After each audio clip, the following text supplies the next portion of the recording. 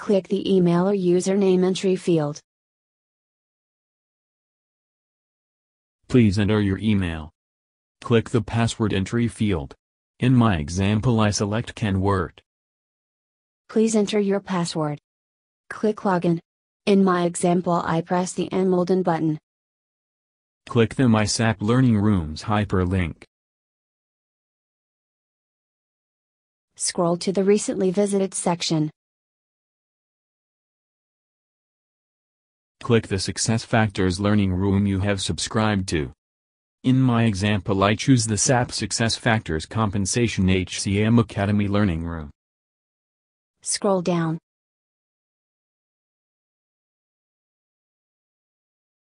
Click the Stay Current hyperlink. Click the Launch the Latest Delta Content hyperlink. Click the Assign to Me button. Click the Start Course button. Click the Delta Assessment for your module.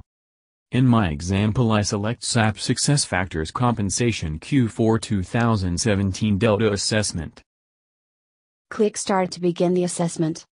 You can repeat the assessment until you reach the 100% achievement score.